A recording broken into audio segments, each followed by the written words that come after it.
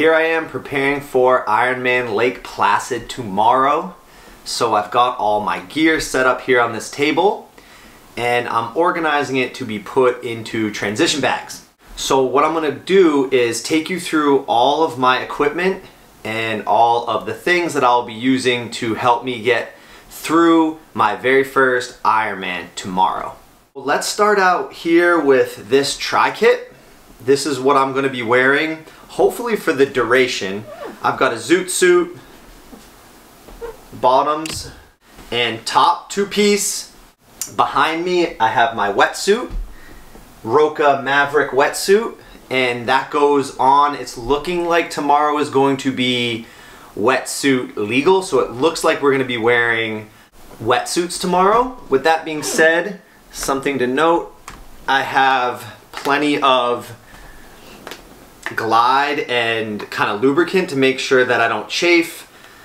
The wetsuit's actually really good. The only chafing spot I've got was a little on my neck, so I'm gonna make sure to kind of just coat my neck with this Glide, and that's why it's really important to try this stuff out before you actually race with this stuff, because I wouldn't have known that. 2 pairs of goggles in case I have an issue with one of the goggles. This is my preferred pair here, this set of Speedo goggles. These are great.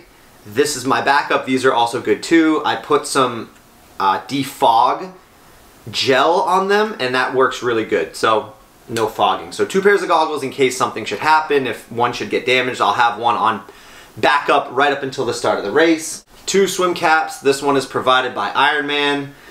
It's got my number on it, and this is the one I've been training with, and this is my backup.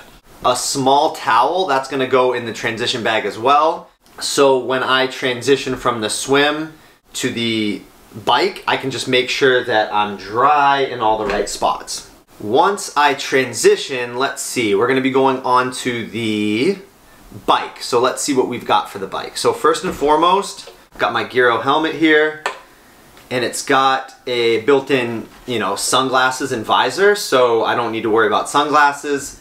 If for some reason it's rainy or it gets dark, I can take this off and then bam, slam it to the top there and I'm good to go. So I got my helmet, Shimano bike shoes right here, bam. So inside the bike shoes, I've got a pair of socks. I'm going with socks. At least my plan is to go with socks for now. So I've been using these socks. These are good. And then I also have my heart rate monitor, which I'll put on prior to.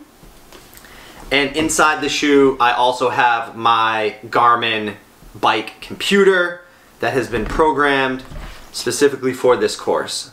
3 bottles that are empty at the moment, but are going to be filled with my Go Far fuel. So what I'm gonna do is I really need 2 of these, but I'm going to put an extra bottle of fuel in my special needs bag. And so special needs bag is ultimately something that you can pick up halfway through the bike ride. And so in case I have an issue and I drop a bottle, I'll have an extra bottle of fuel in my special needs bag.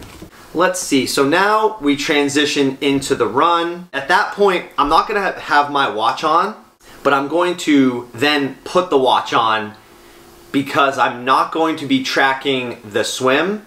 I'm gonna be using the bike computer to track the bike, and then I'm gonna be using the watch to track the run. At that point, this goes on.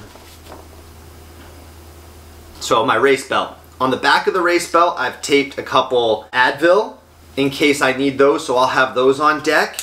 My run hat, my shades, an extra hair tie in case I need that, my running shoes here, and an extra pair of socks. I'm also gonna throw an extra pair of socks in to my run special needs bag in case I get through a half marathon and my feet are soaked. Also in my run bag, going to put these compression shorts. My goal is to run the entire course in my tri-kit, but in case I get done with the bike and I just really need to change up and want to wear something more comfortable for the run, I'll sacrifice a couple minutes to put these on.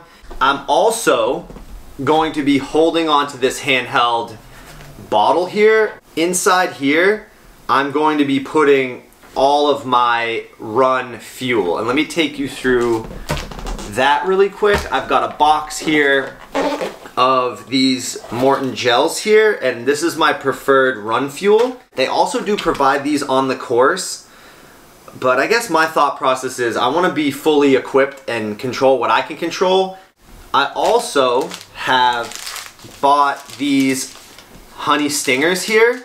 Basically the fuel that I have should get me through the day, but this will just be something to supplement if I need something, you know, a little bit more substantial than gel and you know, liquid. And what I'm gonna do is I'm gonna line the inside of my transition bags with these Ziploc bags just to ensure that everything stays dry should it rain, because our transition bags are outside.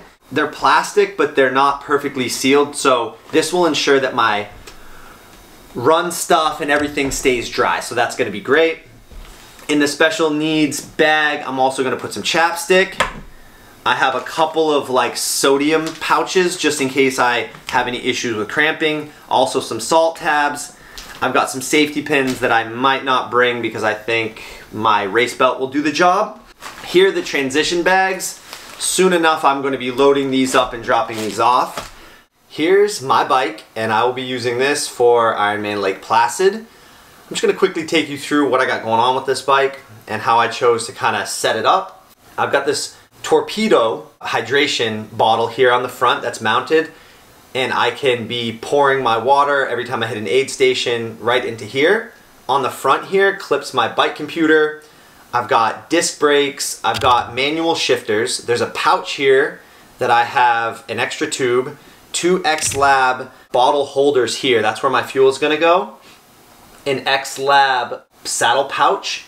Inside here I have my tire iron, another tube, 3 CO2 cartridges, and a CO2 tire inflator.